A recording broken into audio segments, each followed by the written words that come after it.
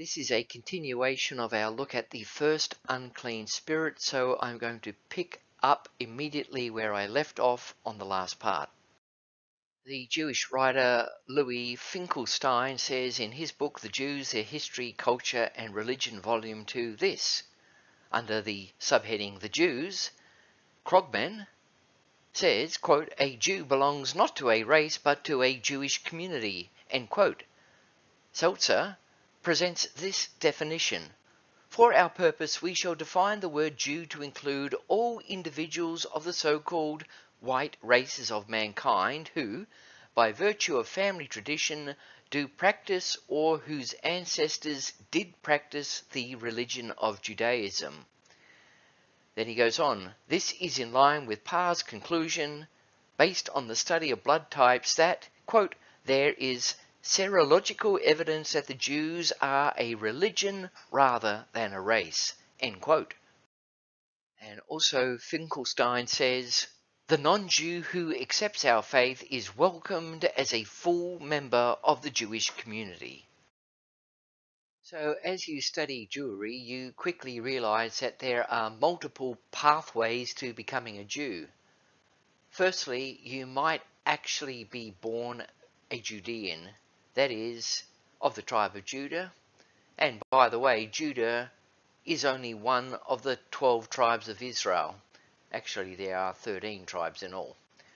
The term Jew in the Bible is never used anywhere to identify all 12 tribes. This is what Bible teachers say, but it is actually not found in the Bible.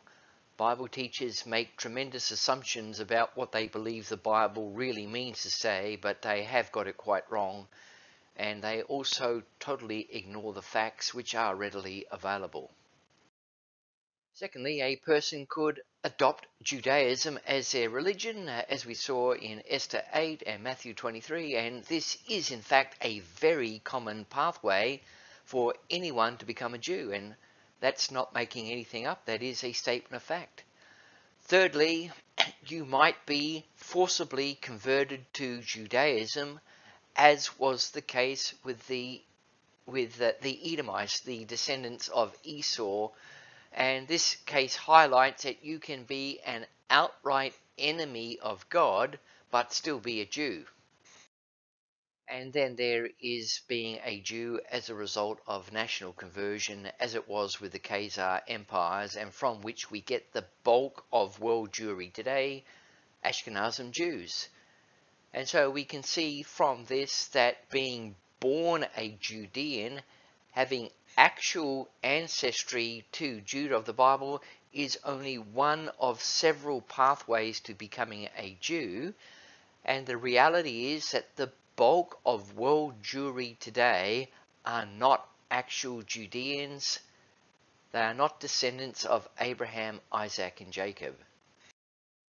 Now we are talking about the coming forth of 3 unclean spirits like frogs, and in terms of the timing of this, we are expecting this to start to come about with the drying up of the great river Euphrates, that is, with the end of the Ottoman Empire.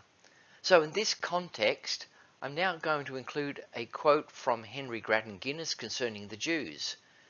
And I want to be clear, Guinness viewed the Jews as most Christian folk do today. They say they are Jews, therefore they must be the actual descendants of the Judeans of the Bible, those born from Judah. So when Guinness writes, he is writing in support of the Jews. He sees them as the original inhabitants coming back home. What is of interest to us, however, is that as Guinness goes on and points out, Jewry started to make tremendous strides on the world stage at the same time the Ottoman Empire was coming to an end, and that is striking. We are considering one of the unclean spirits that came forth onto the world stage at this time, and which is still with us now, causing all kinds of trouble. In his book Light for the Last Days, Grattan Guinness says this: now it is notorious that everywhere in Europe an extraordinary tendency of capital to concentrate in Jewish hands is observable of late. During the 10 years, 1854 to 1864, the Rothschilds alone furnished about 112 millions in loans to England, Austria, Prussia, France, Russia, and Brazil, besides many millions to smaller states. All over Germany, the relation of the Jews to the finances of the country is causing great anxiety. The anti-Semite petition circulated in 1880 says, quote, "The fruits of Christian labour are harvested by the Jews. Capital is concentrated in Jewish hands." End quote. He continues, "The Jews are becoming also the actual or virtual owners of the soil through a large part of Central and Eastern Europe. In all the continental countries, the proportion of Jews found in the wage-earning class is exceedingly small compared to the number of Gentiles, while in the capitalist class it is, on the other hand, very large, quite out of all proportion. A large number of parallel facts might be cited, and they become more conspicuous continually. The power and influence of the Jewish people have risen, of course, with their political standing and their increase in wealth. They form a very large proportion of the educated class in Germany, Hungary, Austria, and other countries. The control of the press also on the continent has fallen into their hands. They occupy seats in the continental chambers of deputies as well as in our own parliament.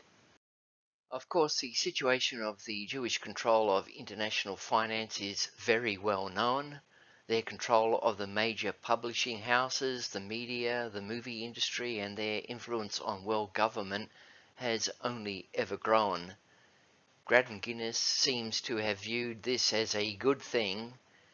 However, when so much is in the hands of so few, and also a people that actively hate the Lord Jesus Christ and Christianity, and also who have no ancestral tie to Palestine, you know for certain that there is an evil spirit at work behind all of this.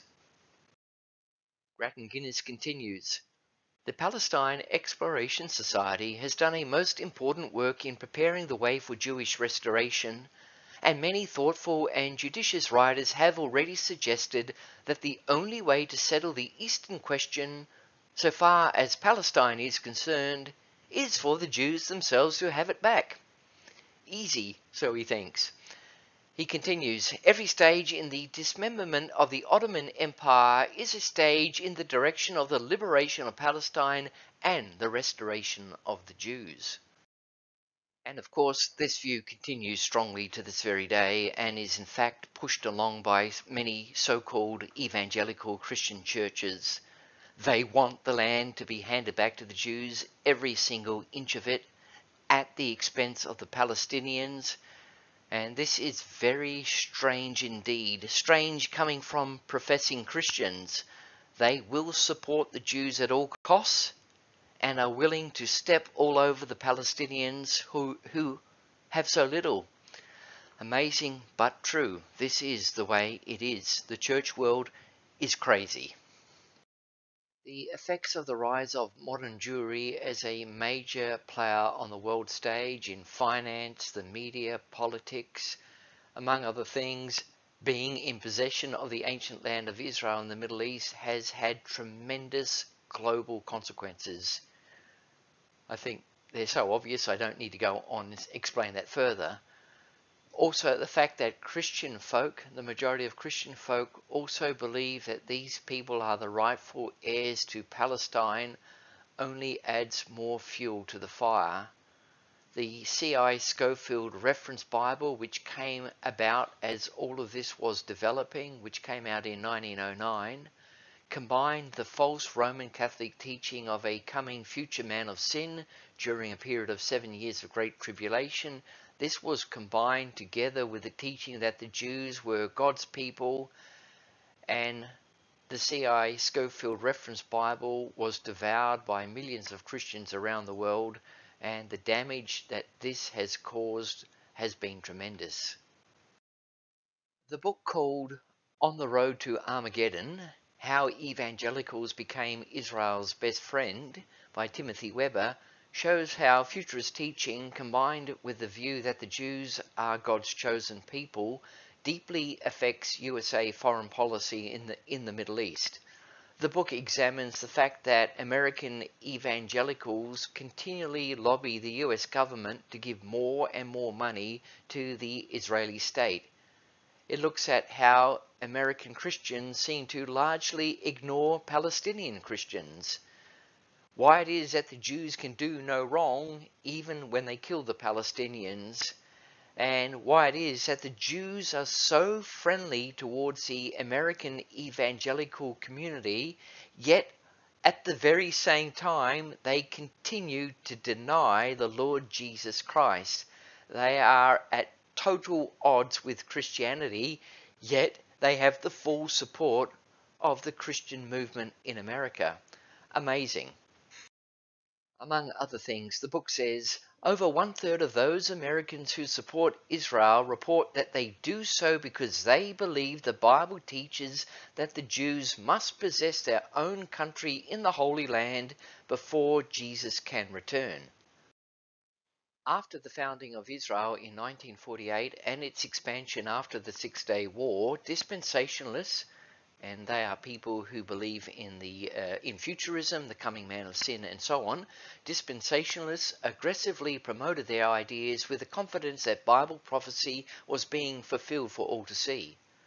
Since the mid-1990s, tens of millions of people who have never seen a prophetic chart or listened to a sermon on the Second Coming have read one or more novels in the Left Behind series, which has become the most effective disseminator of dispensationalist ideas ever. And so we can see that the situation today is that fictional books and movies are the main school of teaching Christians about end-time events. Who would have ever had thought such a ridiculous situation could have arisen? But there we have it. Next, I'm now going to talk very briefly about communism, which I mentioned near the beginning of this part, dealing with the first unclean spirit from the mouth of the dragon. I said previously that there was a relationship between red communism and modern Jewry. Many 20th century historicists see the ideology of communism as one of the unclean spirits in and of itself, and I think that this is understandable. Atheistic communism was one of the deadly demonic forces that was unleashed by the French Revolution, and back when we looked at this under the pouring out of the first vial of wrath, you might recall that I mentioned that the Roman Catholic Church was the midwife to communism. When we looked at the pouring out of the first vial of wrath, we discussed the involvement of Adam Weishaupt, who was both a Jew and a Jesuit professor of theology. Adam Weishaupt founded the Illuminati, and while their membership at the time was never very great, they did count among their membership a number of very influential people in France and Germany. The aims of the Illuminati were, number one, the abolition of monarchy and all ordered government.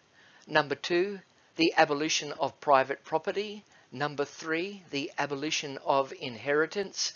Number four, the abolition of patriotism.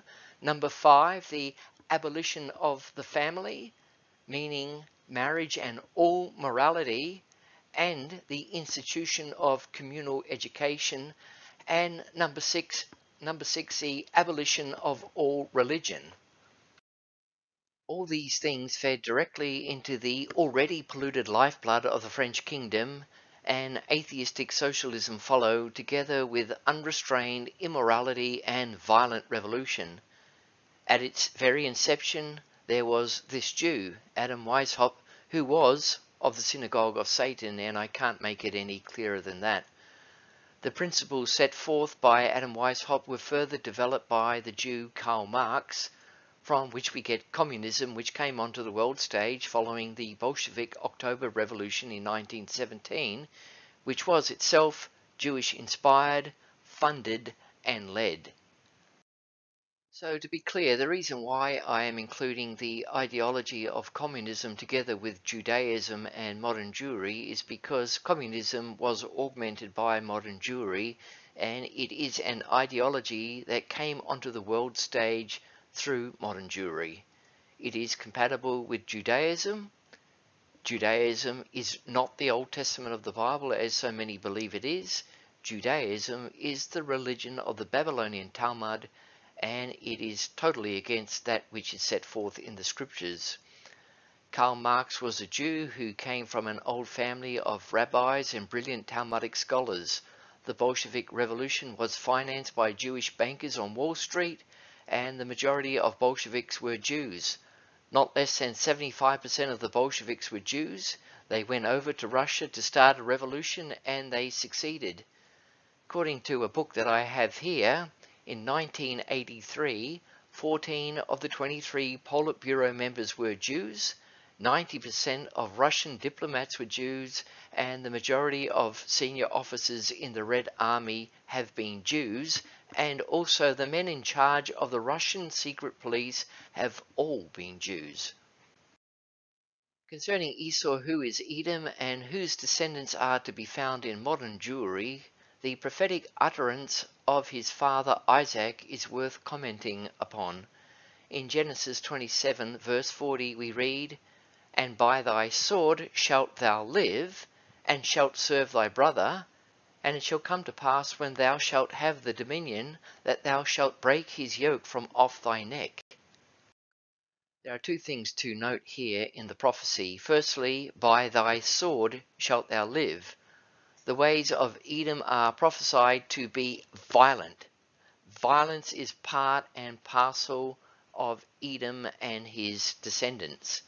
Secondly, the prophecy states originally that while the elder shall serve the younger, the time would come where it says here, "Thou shalt have the dominion, that thou shalt break his yoke from off thy neck," meaning Esau and his descendants would gain the ascendancy over Jacob. And in my opinion, this is what is occurring in the world today. The descendants of Edom, who are in modern Jewry, have the ascendancy over the Jacob, Israel, Western nations of the world. Now let's consider communism in connection with all of this. Communism is not confined to Russia. It's right throughout our Western nations. It's throughout our political system, schools, and universities. From the Epoch Times, we read this article about communism, the leading ideological cause of death in the 20th century. It says, of all the plagues to ravage humanity, from the Black Death to cancer, one of the deadliest has been a virulent idea that has claimed millions of souls. The brutal brainchild of Karl Marx, the Communist Manifesto promised utopia on Earth. All one needed to do was overturn society and throw off the ruling class through violent revolution. The road to paradise was red. The color red is associated directly with communism, and this is because Esau is red, the Edomites are red, and Esau is in Jewry. That's just the way it is. The road to paradise was red, built on a new social order, built by destroying traditional beliefs, social structures, property ownership, and governance. According to Stefan Courtois's The Black Book of Communism, communism is responsible for 100 million deaths, a number total that far exceeds Nazism, which left 16 million dead, and it eclipses the 20th century death tolls of lung cancer, diabetes, and homicides. The different aspects of modern Jewry, their control of the Israeli state, which they wrested from the British, their control or effect over the hearts and minds of millions and millions of Christians all over the world, is completely amazing. The Jews do not change and become Christians. They remain as they are, totally opposed to Christ and Christianity, but yet at the same time Christians seem to think all of this is completely wonderful, and it's absolutely crazy. their bringing forth of communism onto the world stage, their involvement in international finance and politics, their control of the publishing houses and the media industry, marks this out as one of the three unclean spirits that has gone forth into the world to bring the nations together into conflict. Those that believe that the Jews of today, returning to the Middle East, mark the prophetic fulfillment of God's people returning to their homeland, are deceived. Quite simply, it is a case of identifying the wrong people in the wrong place at the wrong time. And if you would like to know who the right people are and what the right place is in the right time, then please ensure that you view my series on the two houses of Israel, as I am sure that that will be a blessing to you. And finally, I will add that it is very common to hear from Christian folk who believe in end times prophecy and prophecy teachers and so on. It is common to hear that all eyes must be on Israel. Israel is the key to the whole end times thing. And to this, I'm going to add that this is only correct if you know which Israel you are talking about. Long ago in the Bible, we read the story where Jacob disguised himself as Esau in order to deceive his father, so to obtain the birthright promise, which was going to be his in any case. The descendants of Edom are still in the world today. The descendants of Esau are still with us today, and they learned something from this ancient deception. They learned that if they dressed themselves up as the descendants of Jacob, then they would be able to deceive them and steal the birthright back. And in fact, the actual lineal descendants of Jacob in the world today would almost gladly give them everything. They are so deceived. But God is going to intervene, and God will save Jacob. He will save Israel as he has promised. Now, when you view the series on the two houses of Israel, what I've just said will start to become much clearer to you. I realize that what I'm saying will be controversial to some, but please bear with me. Hear the whole story out before you cast your judgment. Additionally, for further study, you may also wish to look at my series on Lazarus and the rich man, as I think that this would also help. Lastly, in case anyone listening to this series is of the view that somehow I am against all Jews, I would like to remind everyone what the scripture says. Romans 2, verse 28.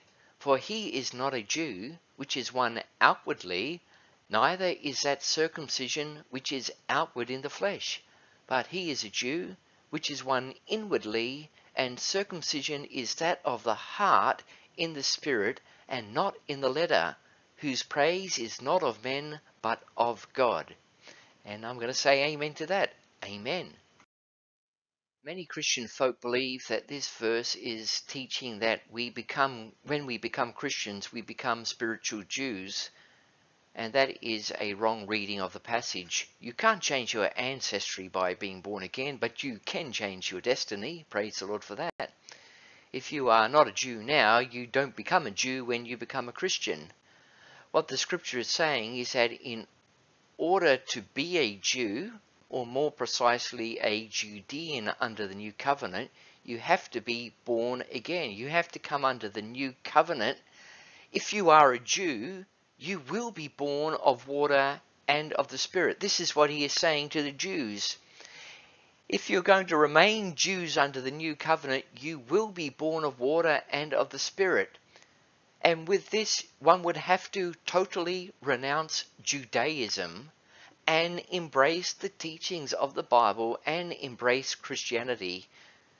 Now, the body of Jewry does not do this. Judaism is their lifeblood. The Babylonian Talmud is their lifeblood. So by the Bible's own definition, these are not true Jews. In the New Testament, we often see two groups of Jews. The leaders, who absolutely rejected Jesus Christ and afterward Christianity, Together with them we also find the baser sort. And then there were the general people among the Jews who believed. As an example, John 12 verse 13, they took branches of palm trees and went forth to meet him and cried, Hosanna, blessed is the King of Israel that cometh in the name of the Lord. These were the general people, but then in the same chapter, down in verse 19, we read, The Pharisees therefore said among themselves, Perceive ye how ye prevail nothing? Behold, the whole world, all these Jews, have gone after him. In Luke 12 verse 1 we read, In the meantime, when there were gathered together an innumerable multitude of people, these would be the general people among the Jewish nation at the time, it says, Insomuch that they trode upon one another, he began to say unto his disciples, First of all, Beware ye of the leaven of the Pharisees, that is, the rulers of the Jews, the leaven of the Pharisees, which is hypocrisy. In John 12 verse 10 we get one group of Jews, but the chief priests consulted that they might put Lazarus also to death, and then there were the other general people among the Jews in the very next verse where it says, because that by reason of him many of the Jews went away and believed on Jesus. In Acts 17 verse 4 we read, And some of them believed, and consorted with Paul and Silas, and of the devout Greeks a great multitude, and of the chief women not a few. But in the next verse, But the Jews which believed not. This is generally always the rulership of Jewry. The Jews which believed not, moved with envy, took unto them certain lewd fellows of the baser sort, and gathered a company, and set all the city on an uproar, and assaulted the house of Jason, and sought to bring them out to the people.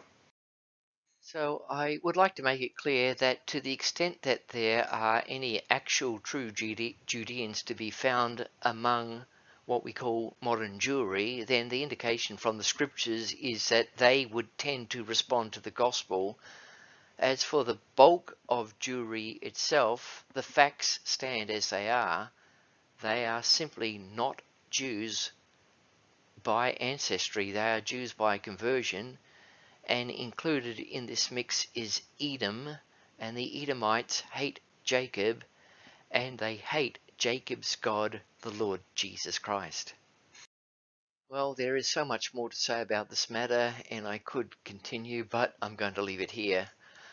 Later on, when I get to Revelation chapter 19, I am going to come back to the Edomites because they play a part in the great conflict mentioned in that chapter, and there's no surprise because this is the very thing we are reading about in Revelation chapter 16, unclean spirits going forth into the world, bringing the nations together into conflict. God is definitely going to deal with this problem finally, and these people are going to be taken off the scene completely.